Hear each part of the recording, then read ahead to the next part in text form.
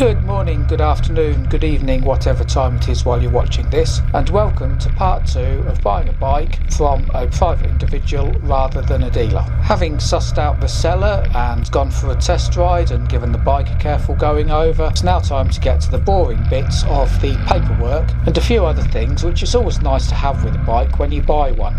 First up is the logbook, also known as a V5C. These used to be called V5s till a load of them went mysteriously missing from the printers, and the whole lot were reissued in this format. You'll see it's got V5C at the top left hand corner, and a bit about the document is not proof of ownership. This is very important because if somebody's taken out what's called a logbook loan on this vehicle, you could end up losing it because the debt stays with the vehicle, not with the rotten so-and-so that sold you a bike with a load of debt still on it. So you'll lose what you paid the person you bought it from and lose the bike. Or you could have to pay off the loan from the bike to keep it.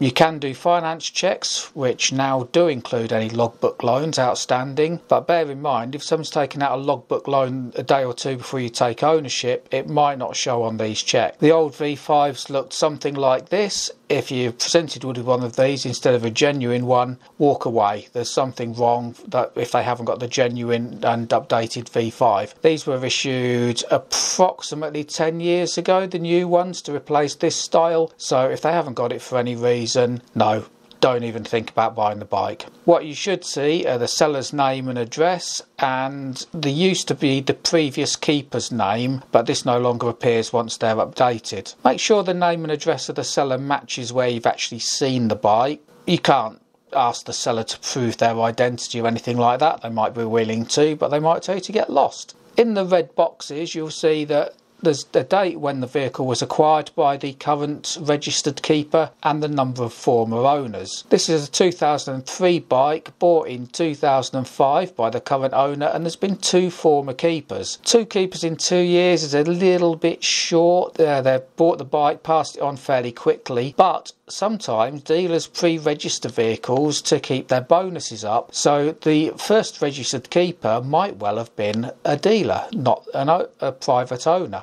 The next thing you want to be looking at seeing is the MOT ticket. You can buy bikes without an MOT perfectly legally, but it's much better to have an MOT with the vehicle so you can actually ride it home.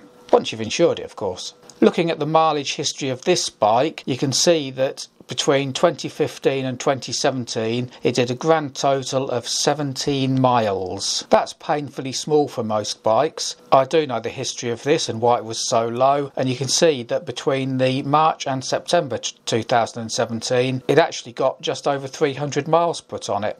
At the other extreme, the mileage on this one is quite a lot higher, well over 100,000 miles, and averaging sort of 6 to 10,000 miles a year. So obviously well used and hopefully well looked after. You'll see that this MOT certificate's got a pass on it, and also hidden behind these yellow figures to disguise the identity of the vehicle because it's one of mine. These details should all match the bike you're presented with. You can also do an MOT history check online. You type in the reg number of the vehicle, a few other details, and it will actually bring up any failures, passes or advisories that have shown up in the last few MOTs. If every other year there's something like leaking fork seals or something regularly failing, then you might wonder if there's an underlying problem causing this, and bear it in mind when you're making an offer on the bike if you decide to buy it. Not all bikes these days come with a service book. Yamaha certainly don't anymore, it's all online. But as well as the book, see if they've actually got the receipts for the services, because this proves it's been done.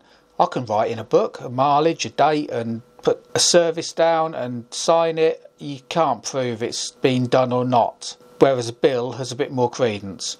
Once a bike's out of warranty period, if the person servicing it themselves, they might have kept receipts for things like oil and filters.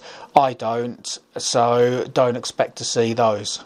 When it comes to keys, it's always nice to have two original ones. Yes, you can lose a key, get one recut, especially on an older bike, but at a year old I would expect the keys to be matching and branded. You'll see the two sets of keys here. The one on the right's been used the most, the one on the left still got what I'll call the key dom on it, the plastic sheath that goes over keys when they're new, and both sets of keys match. Yeah, the key ring's slightly different, but there's ignition key, luggage key, alarm transmitter, garage door key and disc lock key. So they're a matching pair of key sets. Don't be perturbed on an older bike if you see something like this. This is actually a key fob with an alarm in it. The original key sits inside the bigger fob, which also has the transmitter to arm and disarm the alarm that's fitted to the bike. An important thing on more modern bikes is to get the red key. If there's a transponder on the bike, this is the master key, which not only has the correct cutting on it so another key can be cut from it, it also has the master transponder code built into this, and that will be needed to program up a key if you lose one of the other two. So in the case of Yamahas,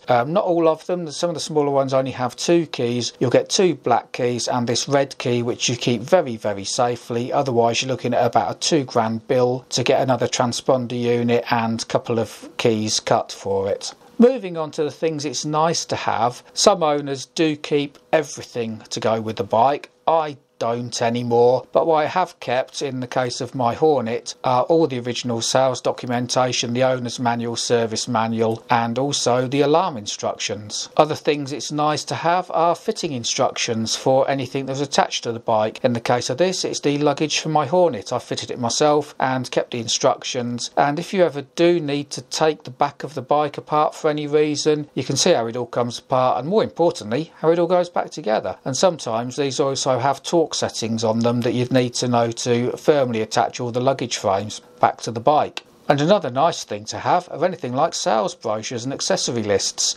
Not very valuable at the moment, but they do go with the bike, and if you see the price of some old catalogues and things from the 60s and 70s, these are well worth keeping hold of. Other things worth looking at and asking the owner, what are they doing? Are they giving up biking, or are they going to get another bike? If they're looking at giving up biking, think about making an offer for things like locks, top boxes, which could be interchangeable to go onto a new bike, any specialist tools or anything, and just get them as a job lot before they go on eBay, because chances are the owner would rather sell them as a job lot for a known price rather than go on eBay and have all the messing about of trying to split things up and sell off, I only want one of these, or I'd like this little bit, rather than buying a job lot. Servicing manuals as well, Haynes manuals or genuine workshop manuals are always good to have, and if they come with the bike it saves you trying to track one down. Especially on the older bikes, you won't find a Haynes manual for them anymore because they're out of print. You might find a second-hand one or a PDF online if you're lucky, but if you can, get everything to go with the bike. So hopefully that's given you an idea of a few more things to look at when you're going to buy a bike. Obviously a lot of these things you're going to know about anyway. Hopefully it's given you a few extra things to think about and check when you do go and buy a new Pride and Joy. If you do, then I hope you enjoy riding it and you don't have any problems because you've done all the checks you need to before you buy it. Happy riding, and see you on the road at some point.